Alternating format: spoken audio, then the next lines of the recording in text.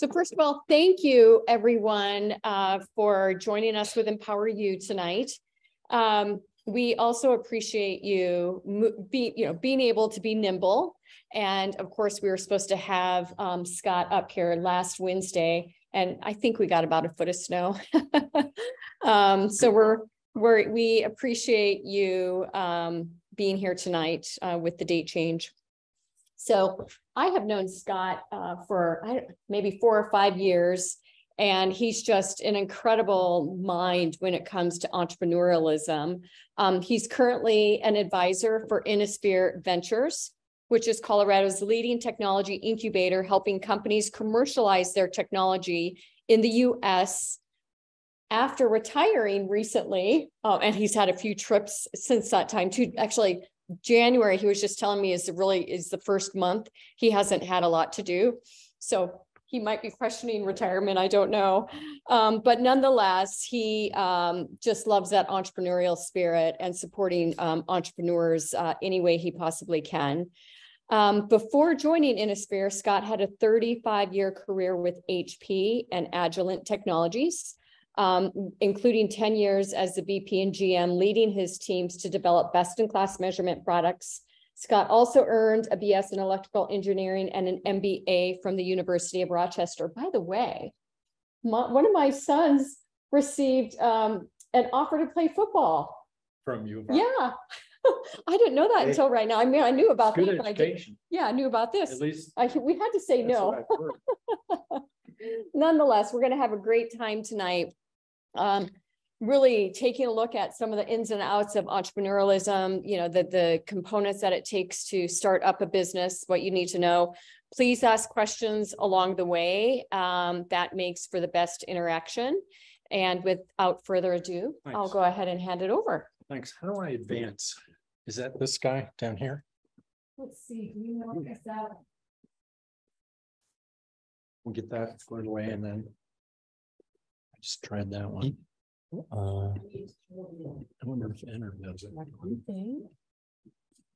So that definitely does it, and so does that. So either the mouse or that little guy.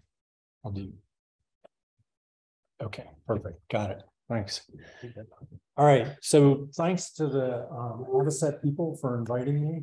And I want to make this as interactive as possible. So let's not put these two nice guys on the spot. You, Sam, you can have questions and all that. And maybe to reinforce what Lori said, I don't, as near as I can tell, there are no embellishments or outright lies in terms of what Lori read. So maybe that's I updated a few slides. It's kind of a statement and sign of the time. If your first name is George. Anyway, so this is material that I did at Startup Week, sort of, with the idea of a lot of our experience at Innosphere is based on science and tech. And I tried to wash that out as best I could. And so happy to answer science and tech questions and happy to take a guess at any other kinds of businesses. So totally open in that regard. As Lori mentioned, I have a tech background. My site that I worked at is out on 402 in Loveland. So I know this area. I've lived here for more than 40 years. I retired early. Here's the little adder. I retired early with the idea of full retirement, but found myself really drawn to the startup ecosystem. And as I motored around and asked people, hey, what do young retired guys like me do all day? They said, oh man, you should work with startups because you understand tech, you've managed a business at a fairly high level.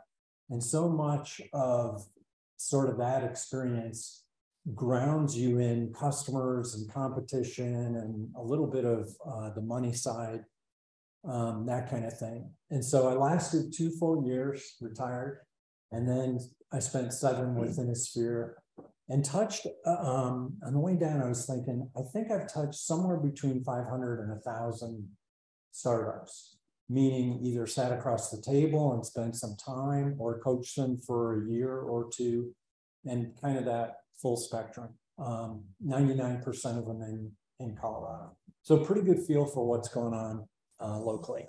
All right, makes sense? If this is not the bus you want to be on, now it's a great. All right. So only two slides, commercial for Innosphere.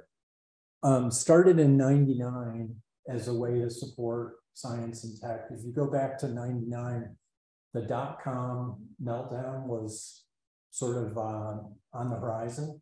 And City of Fort Collins thought, hey, look, there may be people that get laid off from the tech employers in Fort Collins, but want to start a business or at least stay as a citizen and do something like starting a business. So that's the roots. The history, most of what we do is in Colorado, but I'd say the last 4 or 5 years between COVID, Zoom, and grants, we've expanded the footprint to include a lot of the surrounding states. We have clients pretty much Montana, Wyoming, North and South Dakota, Kansas, Texas, Oklahoma, kind of that region.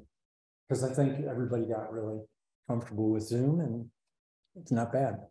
So typically these are the industries and it's really a reflection of stuff that's going on in the state. So a lot of clean tech, you know, renewables, you have facilities like NREL that support that, energy, advanced materials, a lot of stuff coming out of School of Mines, as well as CU Boulder and CSU in Fort Collins. A fairly healthy life science, bioscience. There's some animal stuff that transitions to humans that CSU gets involved in, but there's also med device, you know, Medtronic, people leave that business and go start a company.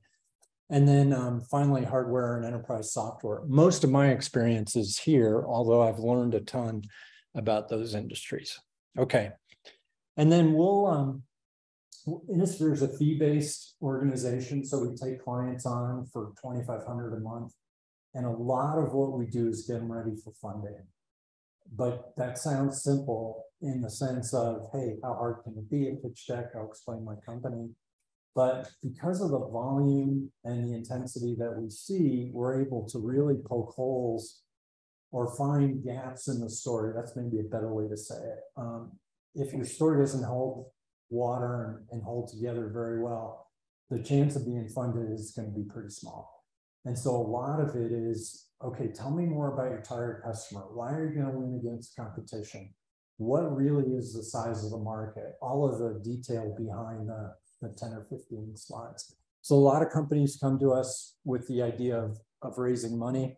And then we put together a support package that includes, you know, access to capital, competitive analysis, where do you want to take the company? Is it going to get acquired down the road? That kind of thing.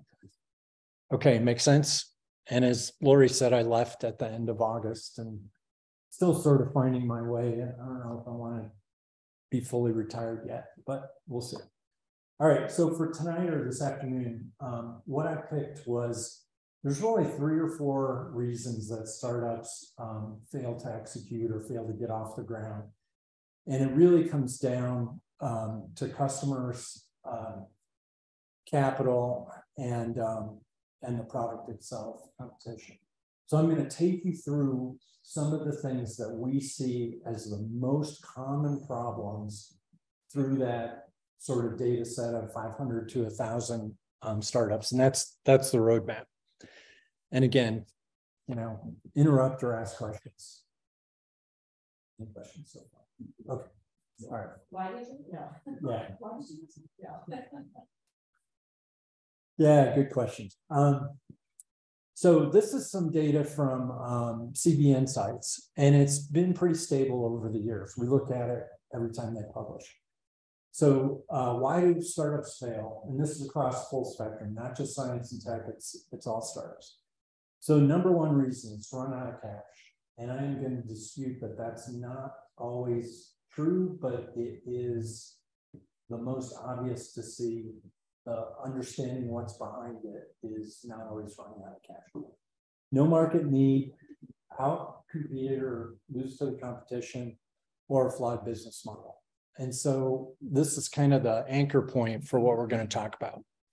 All right, so Innosphere, somebody walks up on the door, you meet them at 1,000,000 Cups, you triple cross them at CU Boulder, and they say, I've got an idea that's better, faster, cheaper, breakthrough.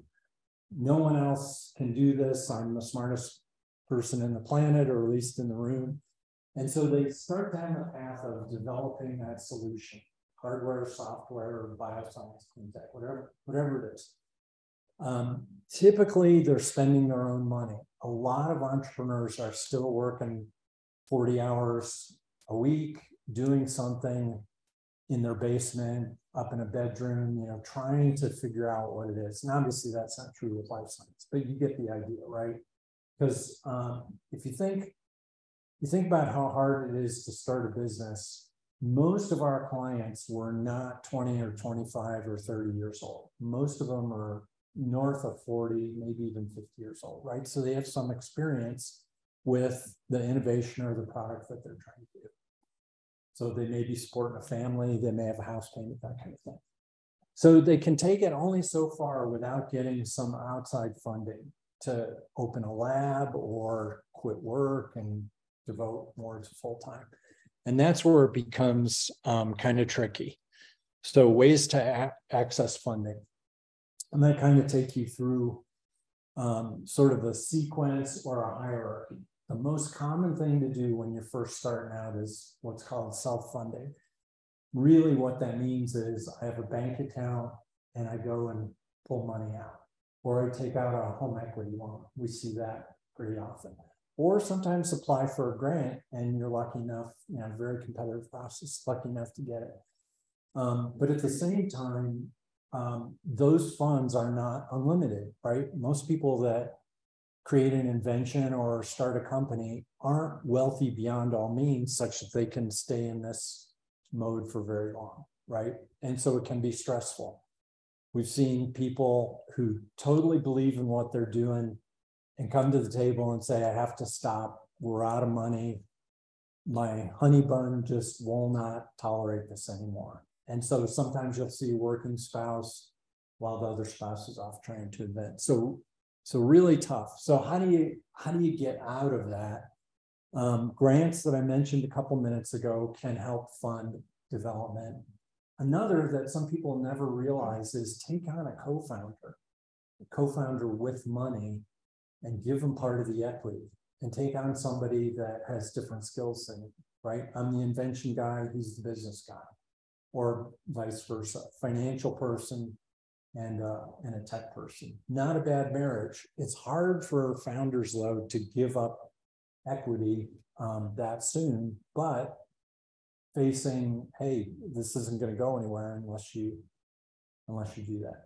Scott, we're giving this information to the previous slide with 35% of businesses, the reason that they fail is they run out of money. Yep. So do you see most of this happening in early seed rounds, or is it, even a Series C that these companies are running out of business or running out of money? Yeah, it can happen at any point in time. 99% of my experience is sort of this stage, angel, Early stage. yeah, right, failure to launch, kind of thing, to really get off the ground and create a viable business. And I'll reflect some more on that. Great. Okay. I was going to agree with you. I think the 35% is gratuitous for saying that's the reason why they fail. It's a lot more product market fit and customer discovery that hasn't been perfectly done, right? Yeah, exactly. And I'm going to spend quite a bit of time on that, because people have asked, hey, if you could say one thing to the mass of people that you've talked to, no one does customer discovery good enough. At the end of the day, if you don't have a customer, you don't have a business. So got to get that right. Okay. Anything else? Oh, let me do that. Yeah. Here's the hierarchy. So what we've talked about is right at the bottom, sort of friends. You'll hear terms like friends and family and self-funded, that kind of thing. The next stage is really more formal, and that's called pre-seed funding, where you might hear a term like an angel investor or a convertible note or debt or equity, and I'll talk more about that. Above that, you can run into people that get funding through what's called a family office. A family office is typically, think of it as high net worth individual who's cashed out, made enormous sums of money, I'm going to exaggerate a little bit, and wants to give back and invest in startups. And so there's several in Colorado. They're hard to find. These people do not want to be known. They want to be more private. And so they hire individuals to manage their wealth. That organization is what's called a family office. And so Dave's family office, I know, is right up the street, right? No, I'm pulling your leg. But if you've ever run across Pat Stryker, her wealth came from her grandfather. Stryker is a medical. Pat has a family office, right? A set of people that manage her real estate, her philanthropy. And so if you think about her as an individual, she has very specific goals and very specific things that she's interested in. So if you came to Pat with a clean energy idea, you probably wouldn't get very far. It's just not something that she's interested in. So typically family offices are lined up with something that they're familiar with and usually has roots in how they made money. So tough to find, but if you can find one, a great asset. All right, let me move on. So here's the deal on angels. There's two kinds. There's angels as individuals and there's angels as groups. And angels typically, RVC, Rockies Venture Club, you guys ever heard of that? Yeah, that's probably the most well-known group, angel group. And so if you were walking into a funding event, you'd see a whole bunch of people who are eager to what's called direct invest in a startup. And maybe what they want to do is write a check for 25 or 50K. Maybe they have $1 million to play with and maybe want to make 20 investments. So that's 50K a pop. A group will syndicate all that and kind of pull it together and present the founder with, you know, a check for maybe 200 or 150, 300, something like that. So the painful part is if you're not talking a group, then you're talking to angel number 1, angel number 2, angel number 3, angel number 4, and number 5. And so it's the, you know, you can kiss a lot of frogs before you ever find the prince kind of problem. And that's hard because a lot of them love the story. They want to hear what's going on. Oh, you have a new investment. Oh, that's very interesting. But they're limited in terms of, you know, the practical side of what they can invest. So kind of the first level is angels. That's a good question. Sure. If you're seeking those dollars and maybe you just moved to the area or you're unfamiliar with the landscape, how does the entrepreneur vet the right angels? Yeah, great question. Part of the Innosphere program, we have guest speakers come in, and one of my favorites is a guy who runs a platform in California to solve exactly that problem. But the tool that he loves is LinkedIn. He goes, hey, get a premium, whatever it's called, the membership where you can go search people. LinkedIn Navigator. Yeah, and so you can throw in some keywords and you can find people on LinkedIn that are interested in direct investments. And you can start to create a little map of, boy, I really want to talk to George, but I don't know him, but I know Fred and Fred knows George. And so you start to create a little bit of map. Hey, Fred, would you introduce me to George? Here's what I've got. He's invested before. I think he might be interested in what I have to offer. So a lot of detective work, not easy, takes a lot of time, some patience. But yeah. The angel networks are good in the sense of you can walk into a room and at least there's 20 people and maybe there's one in there that's viable. Yeah. The big thing too is find companies and founders they've invested in and talk to them. I think always, if you want to know somebody about an investor or working with them, talk to the people that they want to put it in the house. I'll let you know if they've had a good experience in that. The next rung up beyond the angels are small venture capital, and you can use a tool like PitchBook. It's an expensive tool for an individual, but like we have access to it, we have a subscription. So if you were hooked into Innosphere or some of the other support organizations, then you go, oh, for clean energy companies looking to raise $1 million, here are the 10 venture companies that have that in their crosshairs. So it's very similar to what you just said. Find others like that look like me, and then I'm going to go talk to them. Hey, we're a company, you've invested in X, Y, and Z. We look just like them. You know, can you be interested? All right, so here's the other bad news on the group process. Groups underlined to emphasize that it takes a long time. I'd say a very common mistake from founders that we see is they walk in and say, yeah, I'm ready to raise money, and it's January 25th, thinking February 1st, it's gonna happen, right? 6 to 9 months for a group process. And why is that? Okay, so imagine a room of 20 investors. I give a pitch, I go away, somebody that's facilitating says, hey, who's interested? Few hands go up, right? Not all 20. Because some of them have no clue, is this a good idea or a bad idea? No experience in that industry, blah, blah, blah, right? So a few hands go up. They get those people off to the side. Who wants to take the lead? Meaning the due diligence process. Is it a real invention? Is there IP behind it? How big is the market? Has this person ever done this before? Do they have a clue as to what it's going to take?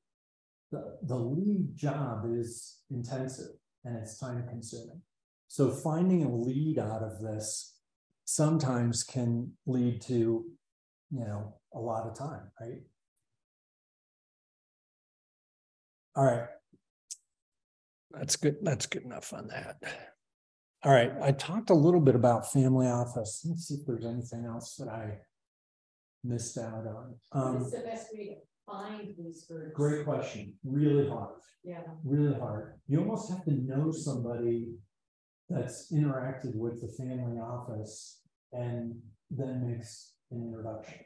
A cold call knocking on the door, usually it's about a 1 in 100 chance that anybody will.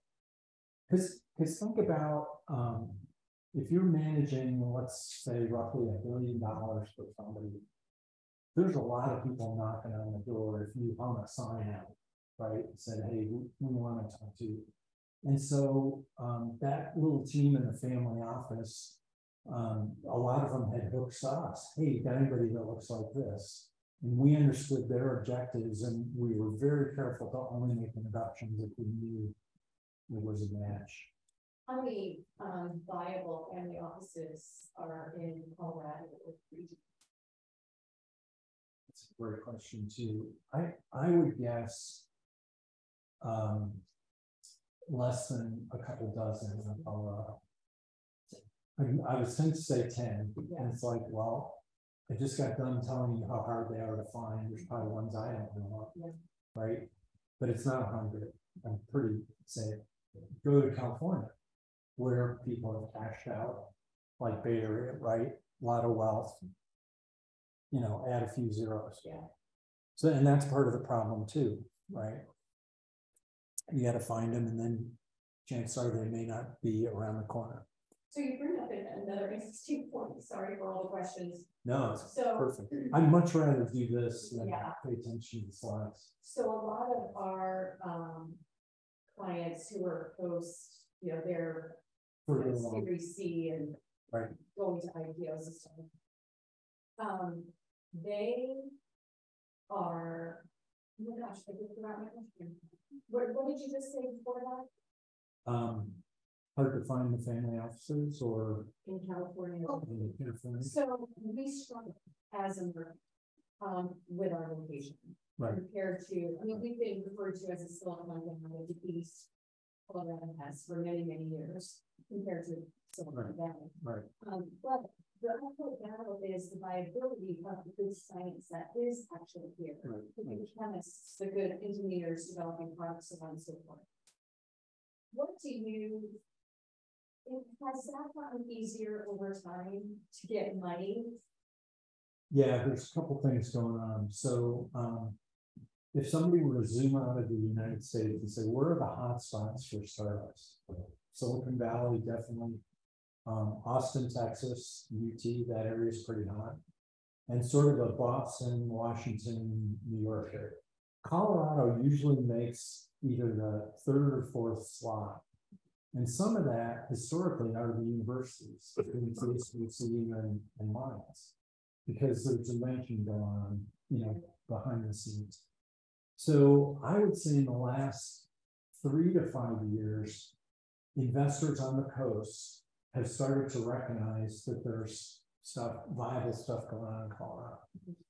60% of the money funding Colorado companies comes from out of state. 60 is pretty big, right? And obviously on the coast, there is more money. I mean, Brooklyn, New York is 2.5 million people, right? What's the fund range? A couple million? Not only is there really acknowledgement that there's interesting things happening here, it's that you don't necessarily have to be physically located in those spaces to invest. That's what you said, like the fact that the money's coming from outside, and you can look at seeing the investment in Colorado companies over the last 10 years, and it's a steady incline. Actually, right. And Zoom, you sort of hinted at this. Zoom has made it a lot easier. So if somebody in California wants to connect to let's do a Zoom at 9.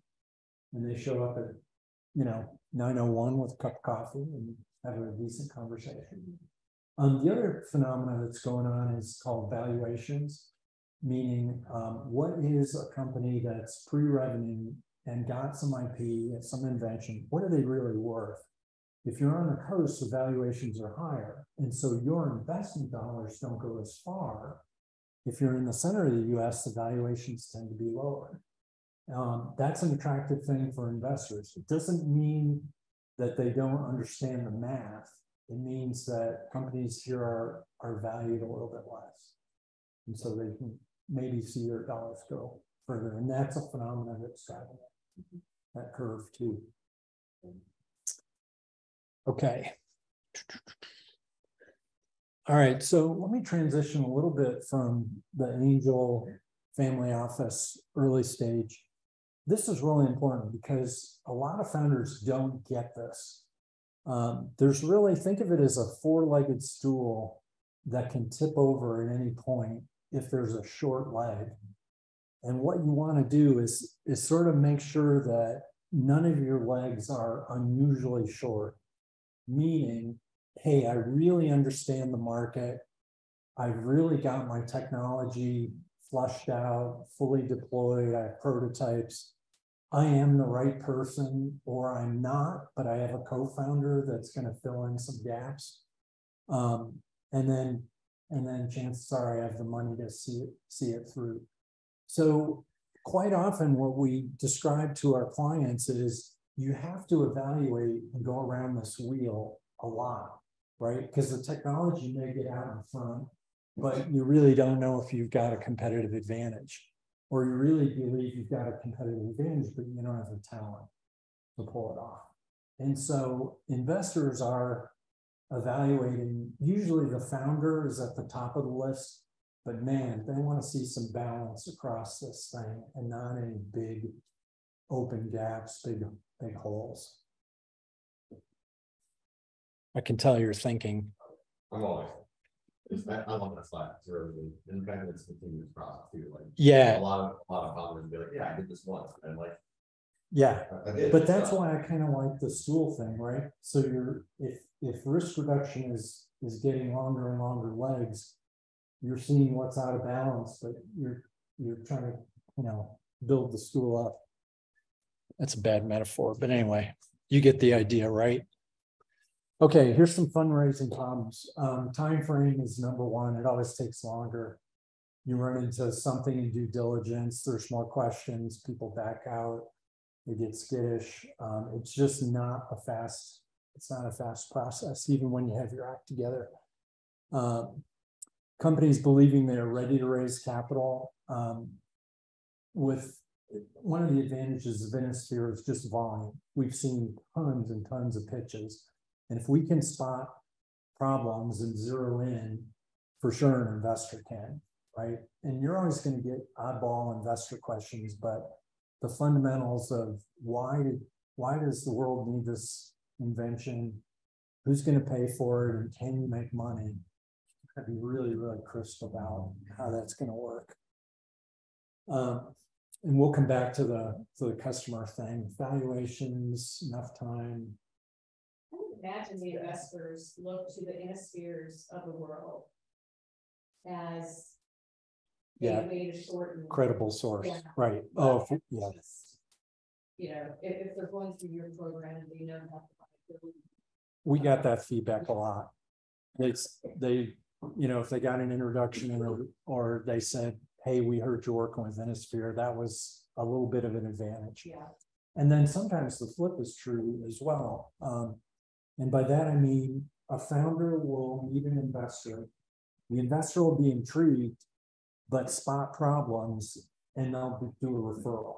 Hey, Mr. Founder, Ms. Founder, you should be working with Innosphere, and then come see me. And so they'll, you know, sort of shuffle them off for some. And remember too, that a lot of our founders are science and tech people, not business people. So right off the bat, they, I guess I can say this, you know, financials are foreign to them. Marketing is foreign just because they haven't worked in that space. And so some of it is trying to fill out, you know, for knowledge gaps. All right, let me transition how to think about customers. So you're working in an industry, this is in the eyes of the founder. You see a better way, pursue that, you innovate and invent. You're absolutely convinced that the next generation coffee cup, the world cannot live without, right? And that's the pothole or the conundrum. Because you're so close, you think you got it. And really what you have, we tell our clients this, you really have a hypothesis and not a proven case. And that's really hard to hear, really, really hard. And some never quite get that. But I think this is critical. It's really lack of customers that leads to not being funded. So what we'll guide companies on is, look, tell me who your customer really is. So let's pretend for a second that we're doing sunglasses. The worst answer is, well, everybody that goes outside needs sunglasses. All right, are you going for fashion, or are you going for, let's say, performance or athletics? All right, let's say athletics. Okay. So are you going for runners or cyclists or hikers, joggers, men, women? Do you want lenses that can be, you know, for a prescription? Do you want to be able to shake your head and not have your glasses fall off? Cyclists tend to ride like this, right? So they're looking at the very top. So if you look at cycling glasses, the rim is way up here, right? Whereas when I ran, no need for that. So if an investor starts poking on, you know, new sunglasses and uncovers a few of these layers of questions, and you're not as sharp to be able to say, hey, look, I'm going after 50 and older men triathletes. They run and bike. I really want to go after the vision impaired segment of that. And I'm going to beat Oakley because, or I'm going to beat Rudy or whoever because right now you might gain some attention. But rarely do people really get deep enough to understand this. So all the things, how's it being done today? Are there issues in adoption? I'm going to cover that in a second. What else do they value from the offering? You know, think about if we invented a new cell phone, what else has to be going along with that, right? Are you going to be on AT&T's network, Verizon? Do you support both of them? Phones, carrying case, stuff like that, right? So what we try to do with some clients who haven't done enough of this is really kind of introduce them to this notion of product market fit and really trying to get them to get out and do customer interviews. There's some great material. Steve Blank, good author in the Bay Area, I think he's still associated with Stanford, whole set of videos on just exactly how to do this. And so typically if clients come to us at Innosphere and they're too early, it's because they haven't done this. So I'll point them at the videos and tell them you got to start talking to customers. And the first question would be, well, how many? And so what do you think my answer is? And it never stops. yeah, it looks like a little infinity, right?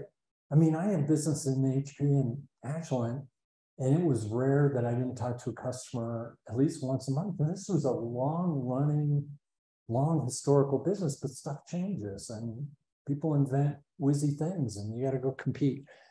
So I'll typically say 50 to 100 customers before you ever start selling. And the reason is, if you get a volume that is that high, you'll see subsegments within the data. And you'll start to understand that, hey, it's really not 25-year-old dog walkers, it's 60-year-old X. I'm making that up. But you'll start to see some pattern matches that sharpen your focus and give you more clarity on how you're going to compete. That's really the reason to do it. And you can't do that with 5. You're not there yet. So remember the story about, hey, I'm smart and I invented something and I know that this is a better way. That's actually called confirmation bias. So when you start talking to people, you're subconsciously listening for validation. And it's because we're human beings. You don't like rejection. We want to hear that, oh man, that is a good idea. And the unfortunate part is, even if you're doing customer discovery, sometimes people are so polite, they tell you it's a good idea. And then the meeting's over and they go in the bathroom and go, oh man, I can't believe I wasted 30 minutes on that stupid idea, right? So you have to be really clever about trying to understand. I used to think of it as seek to understand was kind of my motto. It's like we'd go into a factory and we'd see something going on and I'd say, why do you do it that way? What problems do you have with that? Have you ever shut the line down because you couldn't figure something out? You know, and so you're trying to live in their shoes without ever sort of saying, well, you know, do you like this? And the best ones that we had, you could come back and say, hey, look, ask this question. If it goes this way, shut it down. They're never going to buy from you. If it goes this way, then ask these 2 questions. And if you can sort of diagram that out such that cold call somebody and say, hey, do you drive a car? Yes, no. Do you need gasoline? Yes, no. Right? And you get to that spot, then you know you've sort of understood the persona or the buying or the problem solving that they're going through. So one person at a time, don't take notes, don't use your PC, listen, ask open-ended questions, debrief. I always did them with a second person because they would hear different things. So we'd sit down and we'd write stuff out and go, hey, you know what? They look like this. We had nicknames for the segments. You know, remember when I said 50 to 100?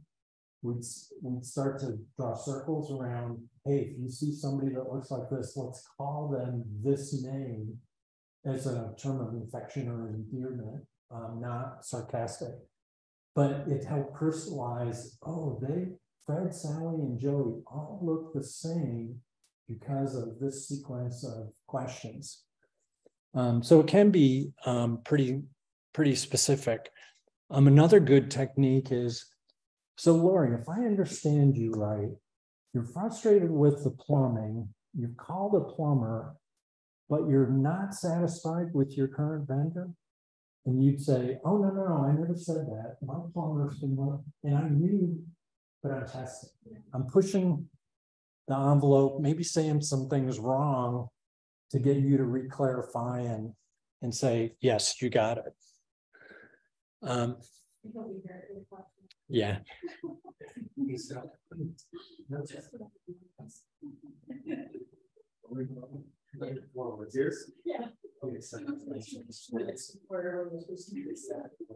Subliminal intel that were it not for that, divulging that, you might have invested in that's going to change your mind. So,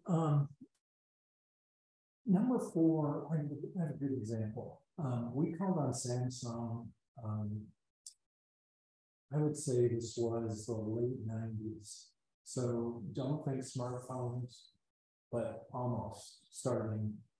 And we had a whole set of questions for this guy at Samsung. And he walks into the room. He throws this little screen. This is one of the phones had screens that were about like a big push screen. Throws a screen down and he goes, this thing keeps burning up. And if you guys can help me with that, I'm all ears. And so the meeting changed to, well, what's burning up, blah, blah, blah. And it turned out the Japanese were, the classic, communicating trains. They're trying to watch videos on these really small phones, and there's too much data being pushed to the screen and it was burning up.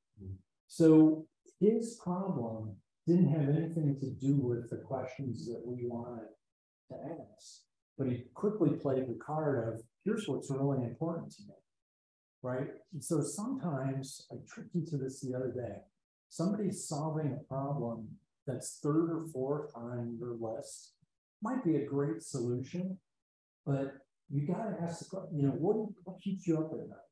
Oh, making payroll. Okay, it's not plumbing. Or I have two key accounts that I want to ensure are happy. Okay, it's not, where you're getting lunch, right? So where in the stack of problems are you poking? And that is meant to kind of get at that, right? Make sense? Okay. And just on number 9, right, as quickly as possible. One thing that I encourage people to do is to just be completely open and ask people if you can record an interview, whether it be on a Zoom, or you can pull up your phone and audio record. It's so much more valuable to get the actual words and verbiage, because you can pick up on things that even as delicate as tone in response that you may lose context. Yeah, that's a great idea. Because when I was doing customer discovery, we didn't have phones with video or recording. So everybody has that. Get an audio recording. Most people are completely fine, especially with audio. And if you're on Zoom, most people are fine with recording to Zoom too, as long as you're from. Yep, that's a great idea. All right. I put this in for sample questions. This kind of gets to what's the hardest part about your job. Tell me about last time those happened. Why was that hard? What did you do? Where did you go? Who'd you hang out with to try to get a solution to a fix? How often do you experience it? So what you're really kind of testing for are things like value proposition, competitive differentiation, and then ROI, right? Because if you don't nail those pieces and somebody's taking you through this, it's going to land kind of flat. And then ultimately, when working with professionals at Avocet, you'd like to be able to kind of frame a context. Hey, look, I'm going after male triathletes above 50, vision impaired. What they're really after is an alternative to Rudy and Oakley. They struggle on this particular issue, and the reason we're going to win is we fix that. And we do it for same price, less price, higher price.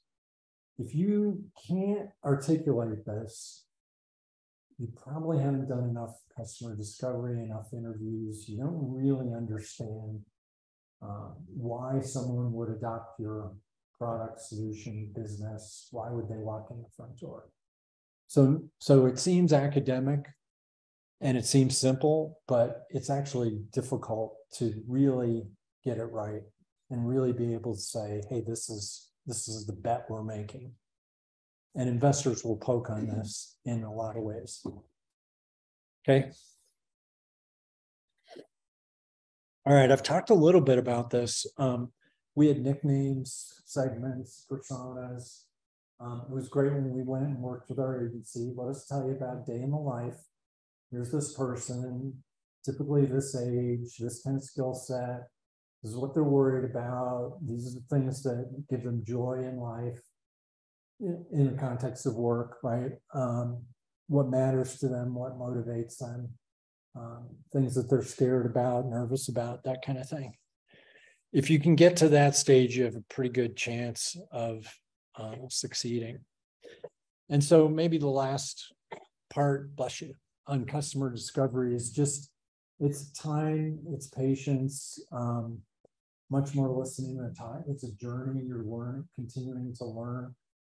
Like you said, you're never over, right? I was doing it as GM. Every chance you could get, hey, tell me what's going on. When did you guys shut down? Heard you got a new cell phone coming out. Yes, we do. You're ready for validation when you can really bring clarity to the job to be done. And this sets you up in front of an investor to kind of wrap back to where we started with investors. If an investor is poking on you and asking you questions and you run into a I don't know, that's not really a good spot, right? If they take you as deep or deeper, and you keep saying, oh, well, let me tell you about Fred at Samsung, or let me tell you about Sally. We talked to 7 people that look like this, and they're typically in mid-sized companies doing this task. That only creates credibility that you really know who you're going after. And downstream, when you start doing sales or targeting or ads or anything, the tighter you can make that, the more successful you'll be, right? The more effective, whatever the medium is. All right. So moving from discovery to validation really means you're starting to sell, you're testing your value proposition, you're seeing who actually buys, right? Because think of going to market, you throw a hook with some bait in the water, and you're thinking all the perch will be attracted, but every once in a while a trout or something else bites, and you go, really wasn't aimed at them. I'm wondering why are they buying? We had orders come through every once in a while, and somebody would go, who are these people? Why? And so we would call them, say, hey, just place, and we're a big company. We did a couple $100 million a year, 3,000 or 4,000 orders a month. Now I'd call them and I'd say, hey, oh, well, this is a result of, and you hear some weird story and you go, okay, it's kind of a one-off. And it didn't divert our focus, and we took the order and all that was good. But like you said, you're never really done, right? Is there a new segment lurking somewhere in the weeds? So this is kind of that same loop, right? Getting ready to sell, selling to evangelists, early positioning against competition, validating the business model that you actually can make money and create orders. And I imagine where some of the clients that you see are already well into this loop, right?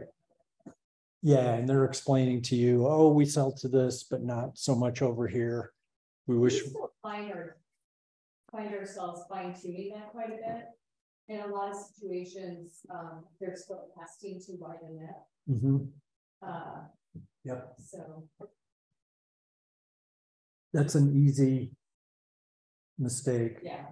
And it's counterintuitive too. I found that the tighter you focus, the more successful you were. On one real big can, or just because a lot of the big numbers, but it's one thing we always talk about. Like you said, niche it down, find your beachhead, prove your model, get success at that scale, and have a story that convinces somebody that you can actually execute and hit that. You can always start small and start to layer out to get more sales. but you can't do the other. And if you don't hit something and create, then it's sort of game over, right? I mean, so I was a big proponent of focus and brought that into startup land, and I think it makes the most sense. This is a great quote about product market fit. I'll just give you a second or two to read it.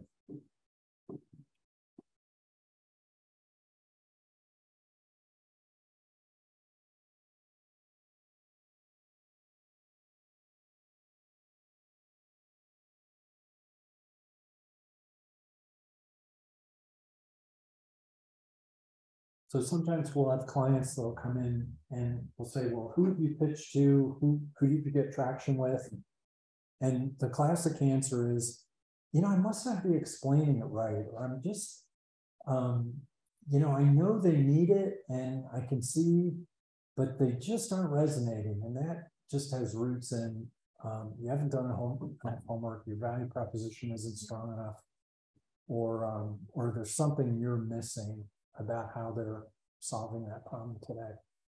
So we just did a whole Q&A surrounding entrepreneurs and the fact that they thought the product would sell itself. Right. Which sums this up very well. I mean, we've worked with over 1,200 entrepreneurial organizations, some of them very, very late stage, but all of the early stage organizations, they land in our office and they'd ask us to take equity because they'd run out of money, right, and they did feel they needed to market the product. And we always said no. Yeah. Thank you for that. Yeah. Yeah. You don't have to fit marketing. Yeah, and so I'm gonna go to, yeah, perfect. This is the next slide. So we started by saying, hey, failure to raise money. That's not really what the issue is. This is Scott Stack, independent of the survey. If you don't get that right, the other stuff downstream, like raising money, just gets hard or impossible. So, in spite of the fact that clients would come to us and say, hey, I'm ready to raise money. Okay, let's see what you got. Almost always there was a deficit in who are you really going after and why do you think they're going to buy against the competition? How do you compare? What is your value proposition really? And then how big is the market and can you make a business out of it? But if you don't have that first part right, so that's why I stacked them, sort of customer first, okay, competition, right? Because they have choices. There's very rarely a product in the world that is so new that there's no competition, even though the founders think there's no. There's some other way the problem is being solved. In our lifetime, there's only a few true breakthrough innovations. And I would say, like for me, the invention of called the web truly didn't exist. Communication existed, right? Email is just an electronic form of writing a letter, but that really was different, right? Cell phone, arguable, I don't think it's that different. Just uncorded, same basic function. And then people get into, well, what about smartphones? Well, somebody married a computer and a phone. Get over it, right? Okay, so I stack them as customer competition. If you get that right, then business models, can you make money? Do you have a cost structure that gives you a competitive advantage or allows you to turn a profit? And then if you get that story good, funding gets easier. It doesn't necessarily flow, although that's what I wrote, but at least it gets easier. Make sense? Mm-hmm. All right. So that's how it shows up in a survey. That's my spin on which ones to spend the most time on. It's really customer. Yeah. Is that the same as a business plan? A business model would be more akin to, let's say, a hardware business model. I'm going to sell you something. I have a cost structure behind it. Can I make profit? A subscription model would be different business model, but it's the how does the profit and loss statement look? How does revenue get created? What's the cost structure? So not necessarily a business plan, but really truly the sort of the financial mechanism for how the company makes money. But I assume the business plan would be taking care of all of those, especially the first two with like the SWOT analysis. You always say Yeah. people do. It should. It should.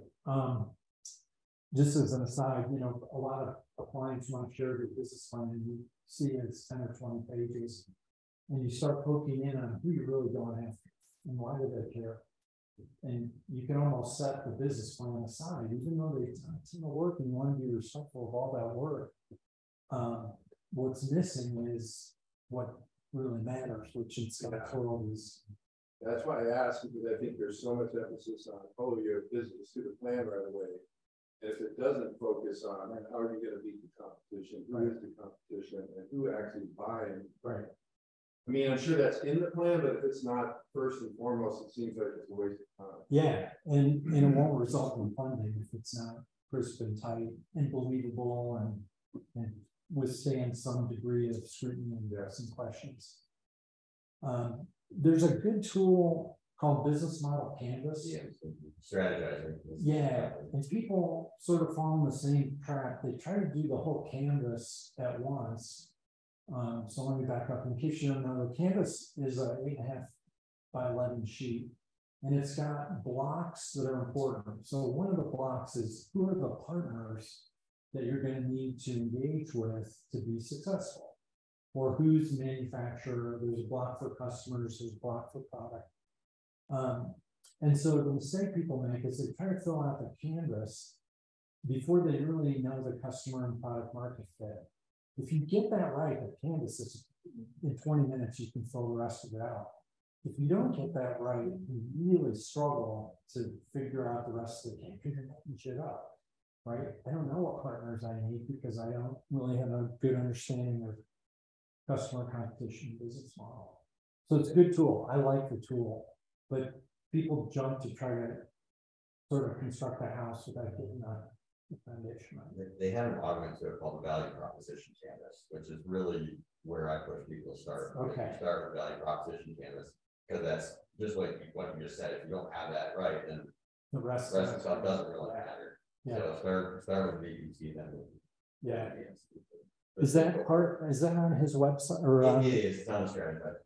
Or you can just find like Okay. Google like value proposition canvas and you'll get it. Yeah. Okay. Good.